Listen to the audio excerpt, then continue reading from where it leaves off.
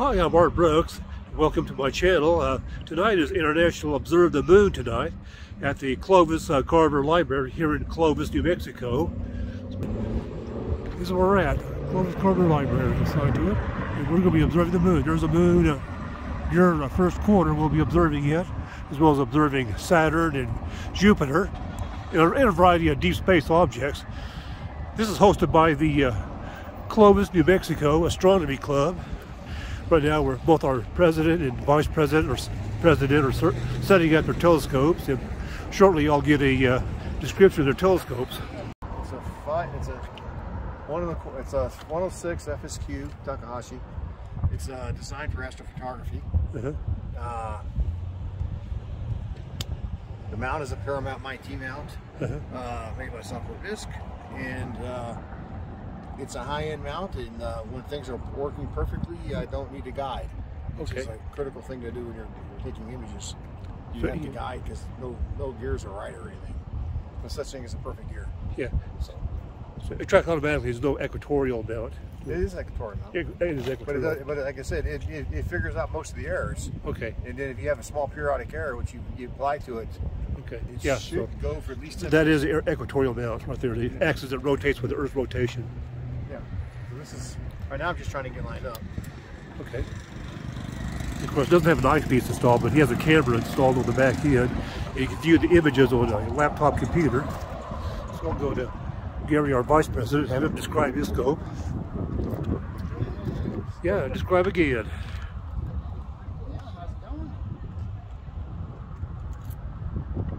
We're all set up here. We're just going to have to hook a camera connected to the laptop. But you can actually see the moon through the eyepiece there if you want. Yeah, it's already set on it, so okay. Yeah, this is a fully automatic self-setting scope. It's a Celestron and SkySync. Well, that's the GPS. Yeah, the GPS, which... So what you have here is the Celestron next to a Evolution Altaz mount. Okay. You can do what's called a solar system align, which I did, just doing alignment on the moon, because the GPS takes in today's time and date and location, which is one of the things that the hand controller needs in order to know what it's pointing at. Okay. Okay, so once we do the alignment on the, and it enters into the hand controller, it can guide us. Like if I want to go to Jupiter or Saturn, which we will tonight, we can go there fairly accurately. Yeah, just kind of scope I would consider if I were to get one.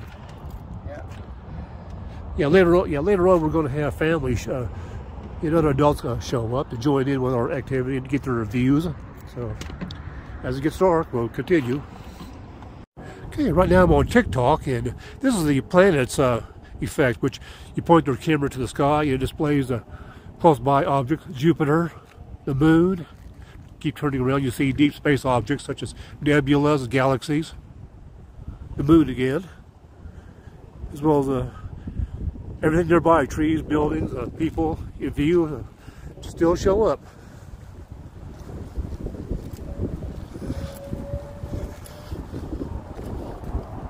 It'd be nice if you could view the planets this close. As you see on the screen. Oh yeah. TikTok planets.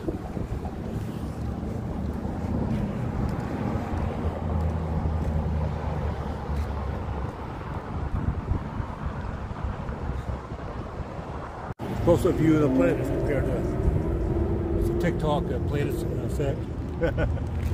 Jupiter, the moon, as you turn it up, galaxies, deep space objects. Very cool TikTok filter. So right now it's like moon showing up better. Zoom in on it. Almost the first quarter.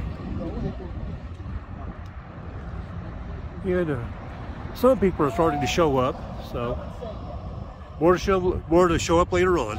Hey, just had a young family show up. They brought their own telescope. Another second family has shown up, so we'll take a better look at his scope, what the features are.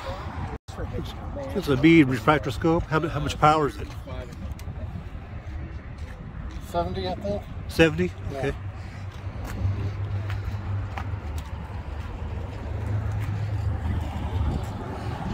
progress we're making here. I guess he's still getting his. Still on the moon. Yeah, I'll see if I can get a view of the moon through this. Do you have a full view of the moon in there right now? Yeah, it's showing up. Yeah, it's showing up. Yeah, showing up. I can see the craters along the limb. Fairly decent view for now. Yes, you have to take it further away. Yeah, there you go, full view.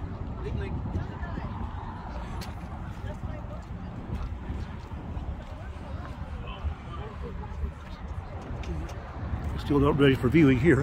Roy now has a view of the moon on his laptop computer. Showing real well, showing good detail. Yeah. Look to the southeast sky and upward. We'll see Saturn. Saturn's just barely showing up. See if I can zoom in on it. Yeah. Pretty cool. What kind of telescope? There it is, right there in the center of the screen. You can see a little white dot. That is Saturn. If we look to the east, we should see Jupiter. Yeah, there it is. There's Jupiter. We're looking almost straight east. Traffic going, as you can see it in the middle of the screen. I'll zoom in on it better. And that is Jupiter. Later on we'll be getting views of it. I'll usually show views of it through the telescope on my camera. So keep on watching for that. Right now we have kids in line getting their views of the moon. So each one will come around and get their own view. So keep on watching. Yeah, more kids getting their view of the moon. Another girl gets her view. Did he actually get to see the blue spot? Yeah, he did. One young mother is getting her view.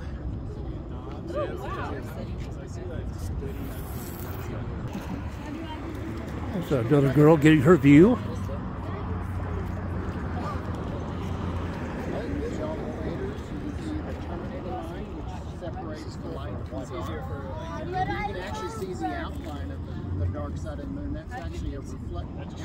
This gentleman's getting his view.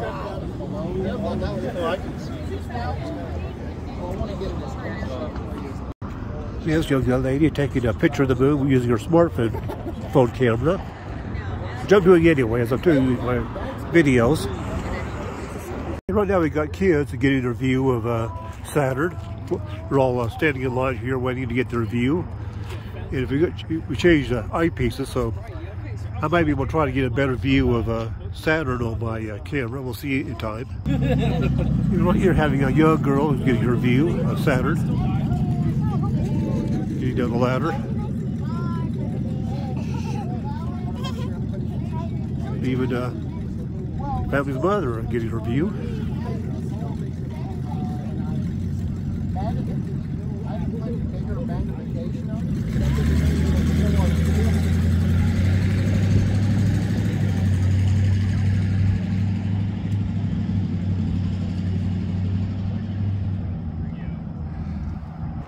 Go ahead and see if we get a better view than I did before. Yeah, there it is. Just got, yeah, much better view.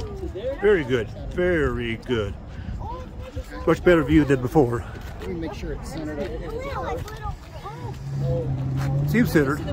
Show center on my display. So he's currently just fine adjusting his scope. What are you doing? So others can also get their very fabulous view of Saturn. Right now, Gary has the scope set on Jupiter. So Jupiter's up there in the middle of the screen. Zoom in on it. We had to move the telescope because of due to this spruce tree blocking the view. So as soon as these kids get their view, I'll put my camera lens on and see if we can view it. Take a picture of it. Okay, I'll see if I can get my camera view of Jupiter here.